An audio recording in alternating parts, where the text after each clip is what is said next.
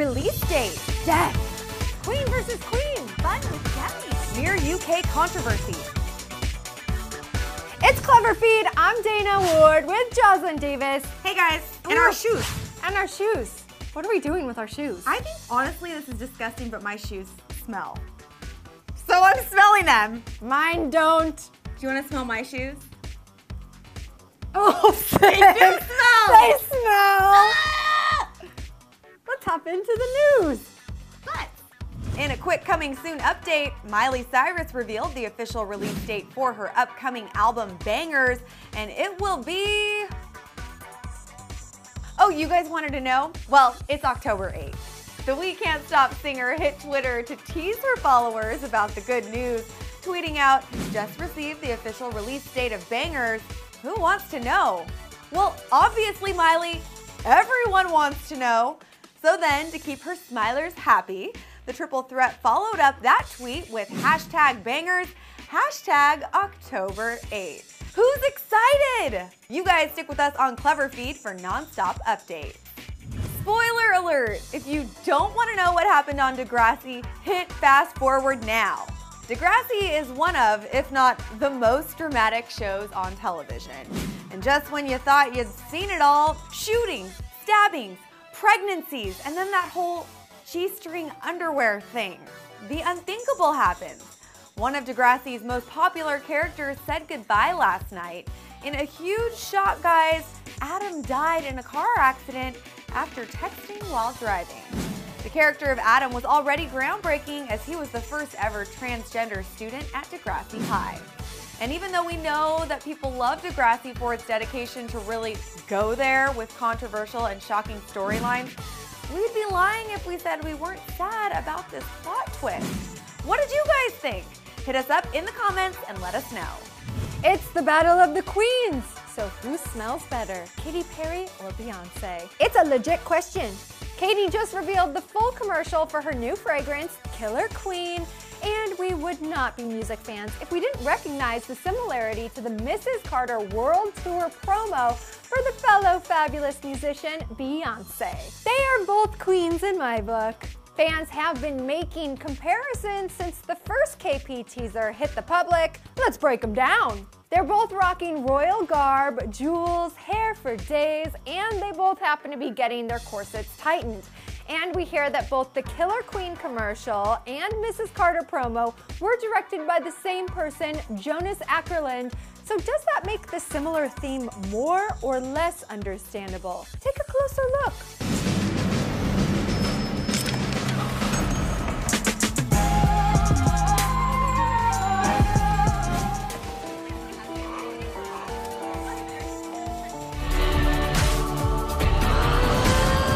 Post a comment below if you think there's room for two queens, and click the link below to get more details on this new commercial for Killer Queen. The perfume that includes wild berries, dark plum, red flower, jasmine, plumeria, and patchouli, among other powerful and playful ingredients. Take a whiff in late August. On the throne! We're definitely getting geared up for the X Factor, which is coming back with a 2-night premiere on September 11th and September 12th. And we're really looking forward to seeing all of the judges interact. I am so excited. And if I'm being honest, I'm really excited to see our two favorites, Simon Cowell and Demi Lovato, duke it out on the stage. Totally. They're so fun though, together, and so witty, yes, individually and as a pair. It's so true. And let's just say that we were recently inspired to chat with Demi about this whole situation for the high five. Yeah! Woo! You and Simon have quite the back and forth and Yes. quite the history. Yes. Now, if you could dress him up in any outfit, because we know he wears the same outfit all the time, Yes. what would you dress him up as? Good Lord. I don't know. I'd maybe try to dress him up as like James Bond or something. Because it's simple. It's not like too out of his element. Like I would go for Nicki Minaj, but I know that he just wouldn't do it. I would love to see that. Please make it happen. I'm gonna try. I can't promise anything, but I'm gonna try. Don't forget to click the link below to check out the full episode of The High Five with Demi Lovato. Woo! Okay guys, it is time for the Hit Us Up segment, the segment where you interact with us and then we interact with you. So yesterday we asked all of you what you thought about that whole Mirror UK controversy. The publication released a gossip story about Louis from One Direction's parents, and then we asked you guys whether or not you agreed with us and with him that family members of celebrities should just be off limits. And I have to say, you guys were super opinionated about this whole thing, and there was definitely a consensus. So right now, we are going to kick it off with Dewey-licious, who said, "I'm not really a Directioner, but the Mirror UK is just embarrassing themselves. What were you thinking when you posted that thing? Everybody makes mistakes as long as the person keeps doing good things. The Mirror UK is in big trouble. The Directioners won't let this down." Well, guys, I have to say the Directioners out there are very powerful, because we told you yesterday the website for the Mirror UK was actually crashing, at least for a few hours, so I'm sure they're learning their lesson. Next comment comes from Flora Park, who says, "Reporters nor paparazzi should gossip or rumor about celebs' parents. Celebs are already dealing with a bunch, and of course, family would be their weakness.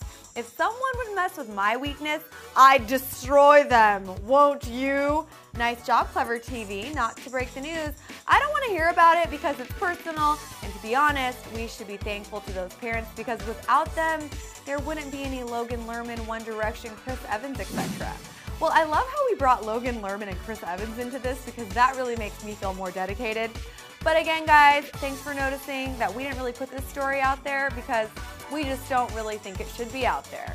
The next comment comes from Music Days 21, who says, "Louis totally did the right thing. The Mirror had absolutely no right to talk about his family like that.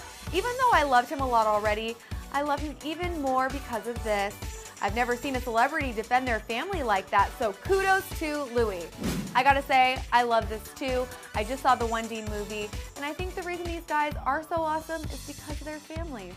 All right, last comment comes from Jamie Mendoza, who said this: "Don't mess with Directioners."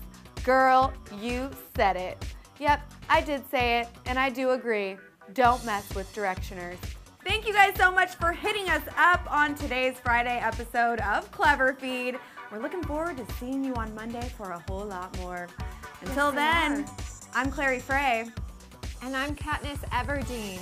May the odds be ever in your favor, especially this weekend. Bye, guys. Get some sleep.